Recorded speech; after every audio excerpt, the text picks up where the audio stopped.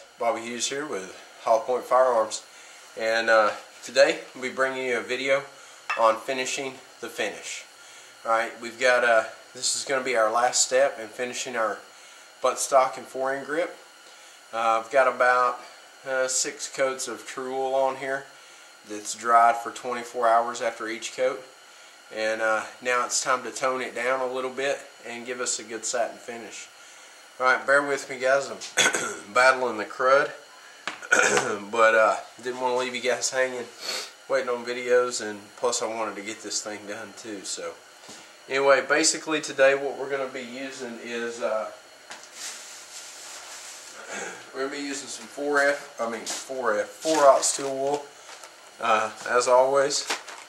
We're going to be using our pumice that I mentioned a couple videos before, 2F and 4F pumice by Miles Gilbert. And then we'll be using some rotten stone. It's the third step of the Miles Gilbert stock finishing kit. Also, we're going to be using some Minwax paste finishing wax. Alright, that's what I used to get my last coat on there. Other than that, you'll just need some cotton applicators. I used makeup removal pads. They're cheap and you can get them at Walmart or whatever. You need a little bowl of water and a container to put your pumice in so you don't get the moisture mixed in with the pumice. Other than that, that's about it guys, so we're going to go ahead and get started. Alright guys, I've got a little container. First thing we're going to start with, actually before we do that, I'm going to take some of our 4F steel wool. I'm sorry, 4-aught steel wool. Alright, now up to this point we've actually put a lot of pressure, quite a bit of pressure on the steel wool to kind of take that layer of clear off. This time we're just going to lightly go over the whole thing. Alright, not putting a lot of pressure on it. All we're doing is taking that main sheen off of there, that high gloss finish. Alright, so I'm just going to rub on this stock with this 4-aught steel wool until I get it toned down to the satiny look that I'm kind of looking for. Alright, the pumice is going to help us out with this too, but you want to get the the big chunks off with the steel wool.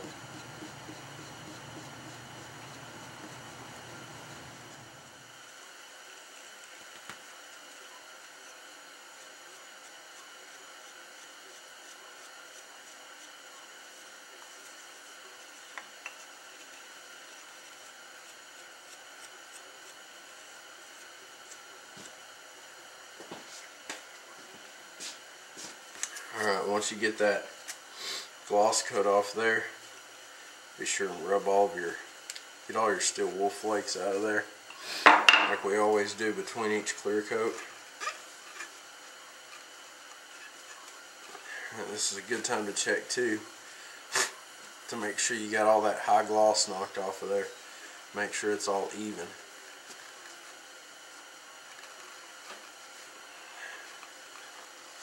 And then you can also feel it to make sure that it feels even. Make sure you don't have no high spots in it. Right there we got some gloss left.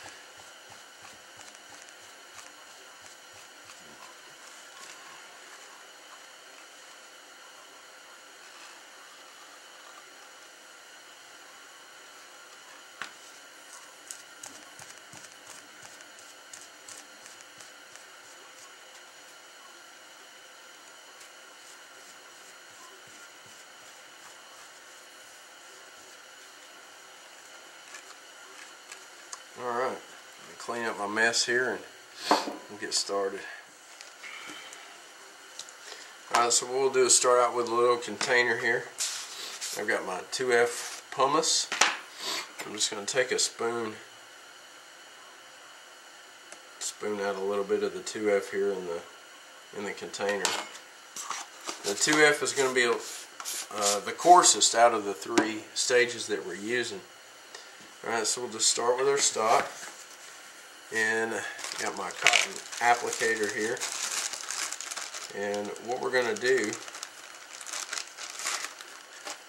is wet our cotton applicator. Alright. And then dip it right into the pumice. So we get the pumice right on the cloth. And then we're just going to start polishing it into the stock. This is a pretty time-consuming process. You don't want to stay in one spot for too long, but you also want to be sure and stay there long enough. Alright, so that, but your main goal here is to keep it even.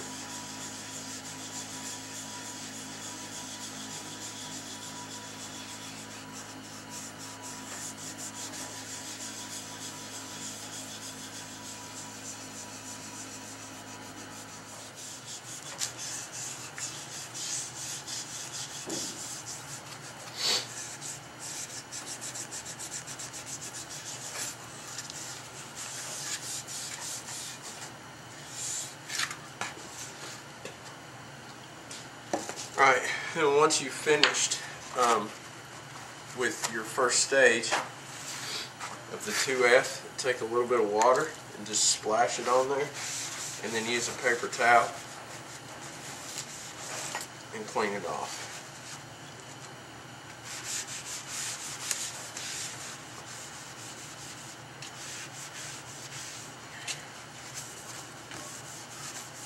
So my next stage is going to be the 4F pumice, a little bit finer than the 2F. Alright, so I'm going to get some of that out here.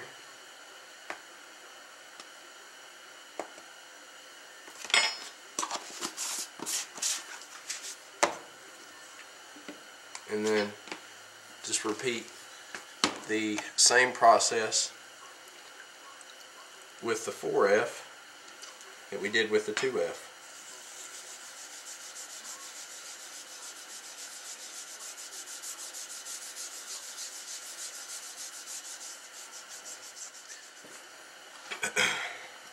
Alright guys, so once you finish with the 2F and 4F pumice, then you're going to move on to the rotten stone. The rotten stone is even finer than the rest of them, and it's almost just like a talcum powder, like a dust, and it'll be gray in color. It's a volcanic rock, and it makes a really good polishing compound. Alright, so same steps as we used before. I tend to stay with the rotten stone a little bit longer than with the 2F and 4F, just so I get a really nice satin gloss shine on it. Alright, so just go right into it just the same.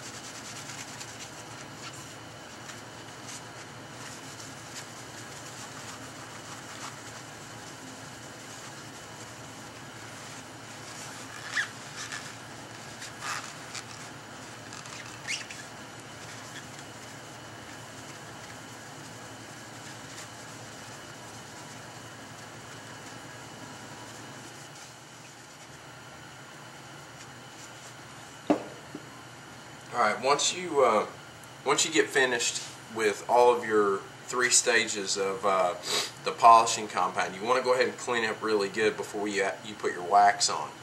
Alright, if we wax it right now, there's on this nasty surface, there's a chance that we'll get the grit from the pumice and the rotten stone into our wax, and that's not what we want. Alright, so what I'm going to do is go ahead and clean up real good and get me a new clean piece of cardboard out here. And then once I get that done, then I'll go ahead and wipe the stock down again. Alright, with a little bit of just a damp rag, just to get what little bit of, if any, of the polishing compound off of there.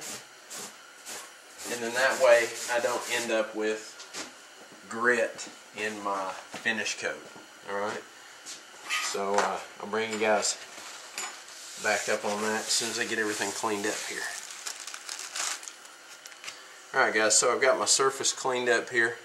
I've got my Minwax paste finishing wax. I'm going to use the same cotton applicator. Alright, I'm just going to take my cotton applicator and get some of the wax on it, and we're going to apply it directly to the stock, just like if you were waxing your car. Alright, so we're just going to apply it right to the stock.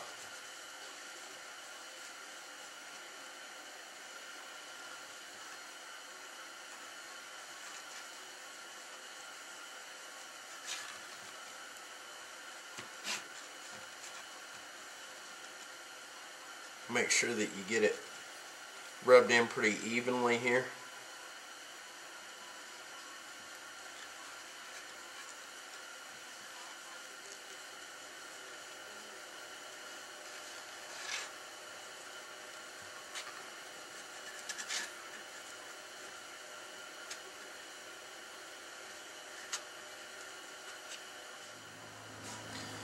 Alright, once you think it's glazed over enough, then we're going to use a clean microfiber or cotton towel, whichever one, and buff it out.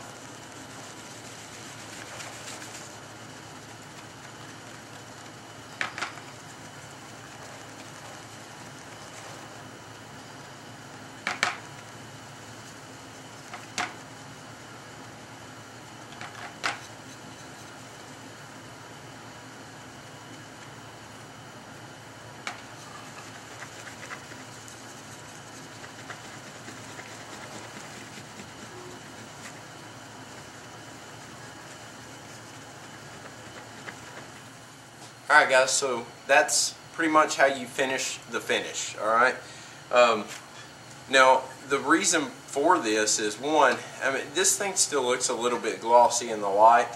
It's really not that glossy. It's not near as glossy as it was with just the Tru Oil on it. Alright, so the purpose behind this is the Tru Oil, if you just coat it with Tru Oil and leave it at that, and it's that real high gloss look, it'll pick up scratches really easy. You know, if you rubbed your fingernails across or whatever, it would pick up scratches. With this, you'll tell the difference. You just have to do it to know what I'm talking about, but you'll be able to feel the difference in it. This has a really hard, slick finish to it, alright? And we've toned it down a little bit, made it a little more satiny, not as high gloss. Alright, so for the look of an old rifle, it really looks good. Now keep in mind guys, with this stock I wanted it to look old, okay, so I made the wear marks in it where they are. Alright, now you can achieve this too by sanding the areas, especially edges. Edges are the worst, like right here on the tip of the hand here, right here on this edge. It's easy to do, so if you don't want to do that, be sure and you know, keep it light around the edges when you're wet sanding and stuff like that. Here's a good example of one that's not made to look like it's worn out. Alright, I did this one for a 1906, which the videos are going to be up for that here pretty soon too. But notice there's not the wear edges on there like on this one. Alright, so I did that on purpose. I wanted this one to look really nice, and this one looks really nice too. I just wanted it to look older. Alright, so like I said, you'll feel the difference in it. It'll be totally different feeling than it is when it's got, you know, 6 or 8 coats of Tru Oil on it. It's a more even finish. There's no finger streaks in it or whatever, and it also it's going to last a lot longer. Right now this thing's pretty much waterproof. Alright, so you could put water on this and it would just beat up and roll off. So anyway guys, hope you've enjoyed the video. That's the process for finishing the finish. If you wonder how we got to this point, go back and check out the other videos on finishing the stock on the H&R project or Stockwork videos, and it'll tell you all the way up to it. Alright, so anyway guys, hope you enjoyed this series and got something out of it, learned how to do this. Don't forget about our giveaway, the knife giveaway. I haven't forgotten about it. I know it's the 27th or 28th now. I've just been under the weather for the past few days, and I've been really busy at work and just haven't had time to do it. So I'll try to get that done this weekend and get that posted for you, get the winners posted. Remember, 24 hours, and I need to hear back from the winners. Alright? So anyway guys, until next time, get out there, shoot some guns, be safe, most importantly, have fun. See you guys.